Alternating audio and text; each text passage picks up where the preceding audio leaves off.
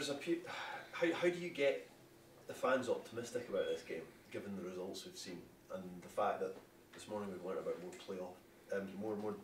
players pulling out? There's a bit of negativity again around about the squad. How do we get enthused by this? Well, I think it's 2 games that as a squad and as a nation we're hopefully excited about. And yeah, okay, there's been a couple of call-offs, but there's nothing we can do about genuine injuries. And a couple of the boys have obviously came to be assessed, and the injury's clear there, and they've had to go home. But I think we've got 2 playoff games to look forward to in March, and I think the kind of the generation of players that are playing here are desperate to do everything that they can to get to the Euros, and these 2 games can be pivotal for us in terms of building momentum for day two games. So I think we don't need to look any further than that we've got two games against 2 sides that we feel if we are at our best we can win the 2 games. So that's an exciting couple of games for us, and an exciting opportunity for a group of boys to go and put in a performance that really gets everybody back on side and feeling good about ourselves again. After the difficulties that Scotland have had in this group, do you almost see this as a fresh start this week? A little bit. I think albeit San Marino was a game that we know we should win. We still had to do that, and we still had to go and put on a kind of convincing performance, and we done that. So I think we try and call upon that bit of confidence that we took for that to then go into these 2 games, and if we can do our job properly in the next 2 games, and I think that puts us in a decent place, and hopefully giving kind of a bit of positivity and a bit of confidence to everybody pushing on to March. With Scott being back in the squad, the two of you know each other so well, do you see the opportunity to nail down a permanent centre-back partnership now, starting with this double header? Well, if the 2s are selected to play, then yeah, I think hopefully we can use the fact that we know each other well on and off the pitch and we can hopefully complement each other to give a kind of good foundation there to the team. But I think it would be silly to look ahead to the games in March. There's a lot of football, a lot of club football to play between then and now, and opportunity for change. So if we're given the opportunity to play, then I'm sure the 2s will. We're confident that we can get the job done, and as I say, there's a familiarity there with a partnership that's kind of grown since the start of last season, and at times not the opportunities to play together as much as we would have liked to due to injury and other reasons. But we're excited about that opportunity to play together. We room together and we're close and we talk and we spend a lot of time. So I'm excited about the prospect of that. On the other hand, though, Michael, is there an idea that you need to be selfish and make sure you pin down your position in the team, regardless of who else is playing beside you?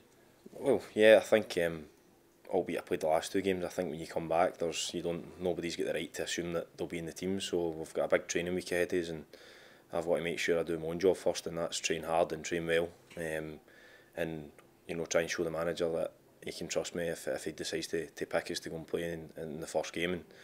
And as I said, then you're right that if that then means going and playing beside Big Scotty, if he's the other centre back selected, then brilliant. But I think that familiarity that we've got can hopefully stand us in good stead. But there's other good players here. Big Decky's a good player and has been brilliant all season for Motherwell. So whatever centre back is picked to go and play in the game, or whatever 2 centre backs are picked to go and play in the game, then I'm sure we'll do fine. Has injuries just underpinned this whole campaign?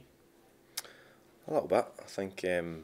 I think we've been quite lucky in the sense that I believe since the manager took over, there's been a kind of nucleus of a squad that's been there through his previous squads, and he's slowly but surely getting that message across to us all. I think we're all very familiar with what he's asking us to do and understanding of that. So there's players come and go, but that's international football. There's nothing we can do about that. Everybody's desperate to be here, desperate to succeed, and desperate to get this country to a major final. So as I said earlier, we've got these 2 games to prepare for, ultimately 2 games to get us there. So what an exciting time for us all to try and be part of that and try and be successful. There's so much said about the manager and the way he worked at Kilmarnock. It was all down to having time in the training field and just drilling in his system, his methods. Obviously he doesn't get that sort of same licence with the national team. Is that the importance of these games, as you said there, that the more you guys can work together and get your head around what the manager's looking for, the more beneficial it will be to the team and get them to play the way he wants us to play? Yeah, absolutely. I think that's, in comparison with what probably a club manager gets, you look at the up until the last couple of games, the manager probably had two weeks in 2 week blocks to work with a squad, and in pre-season alone a club manager would have far more than that to work with his squad. So I think that we need to recognise that there is limited amount of time, but I think that's where we're very lucky that we've got a top manager who can get his message across and is eloquent and very, very direct in what he wants. So I think we're lucky in that sense, and the players will just continue to work under him. The more time we get, the more squads there are.